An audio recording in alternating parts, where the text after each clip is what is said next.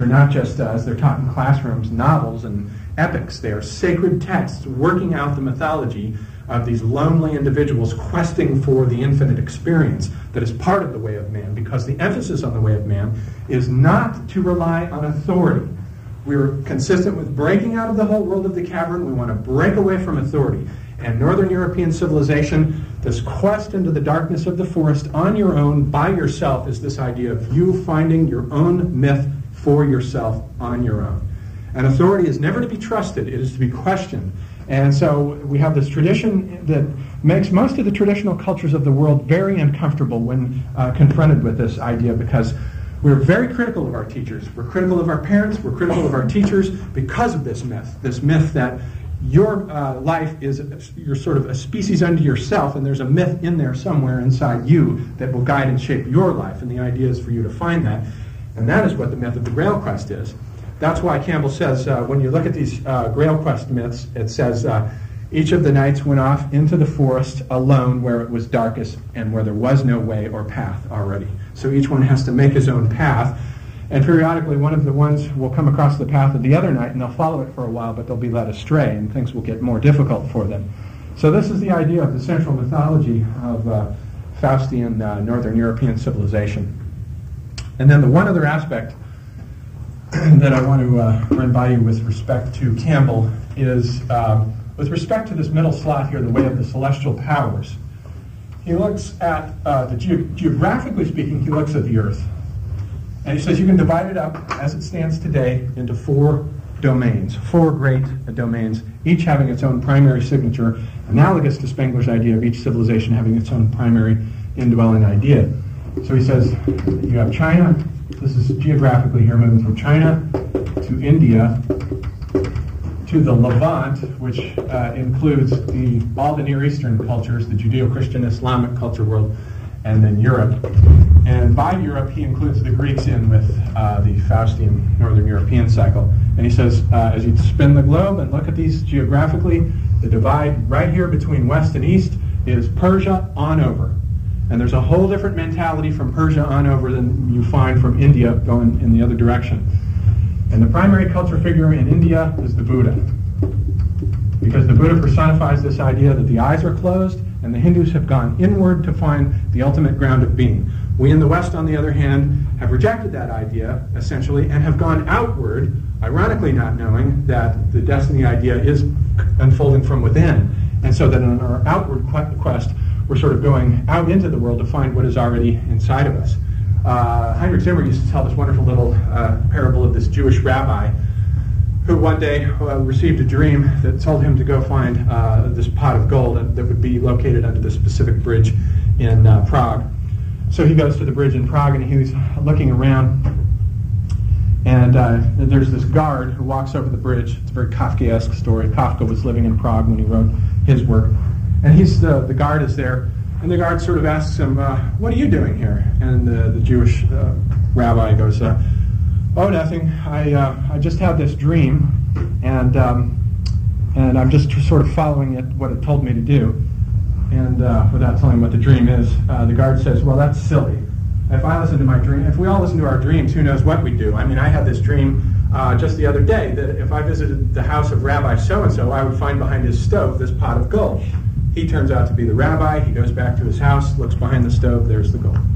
So that's, in a certain sense, in the West, what we've done is we've gone out into the outer world to find what's been inside of our souls all along.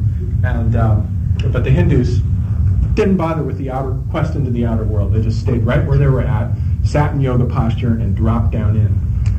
And then with respect to China, we have, again, the Tao and the sort of wandering way, and the Chinese sage, the sort of the Lao Tzu or Confucius.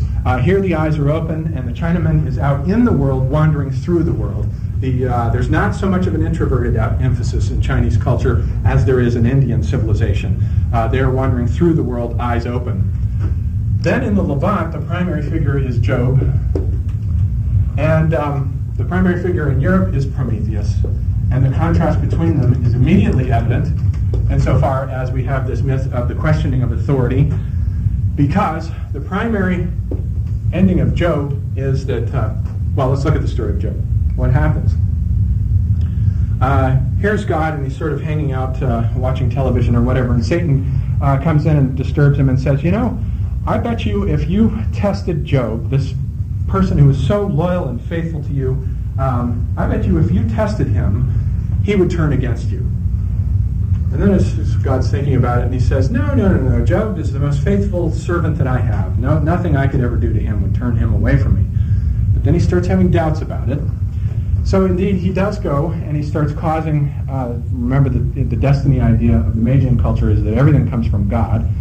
So Job starts having all of these misfortunes. He loses family members, loses his money, loses fortunes, loses everything.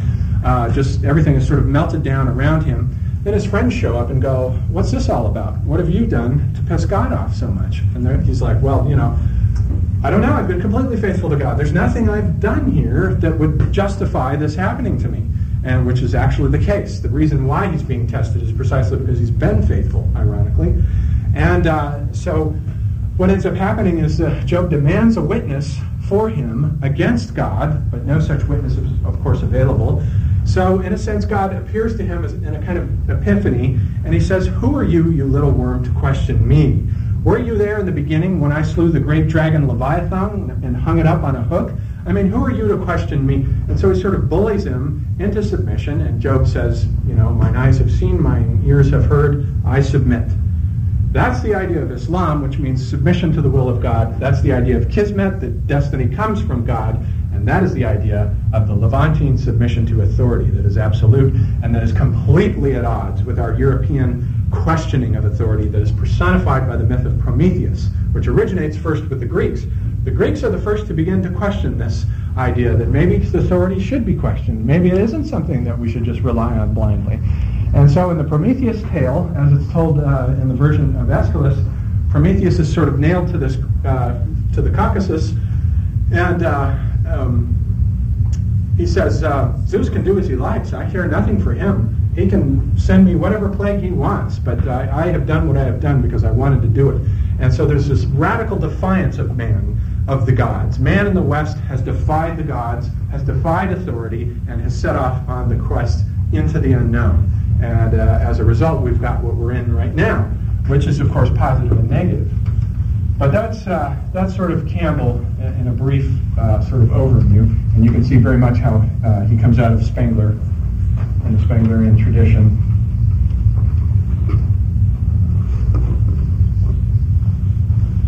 So then, moving right along then.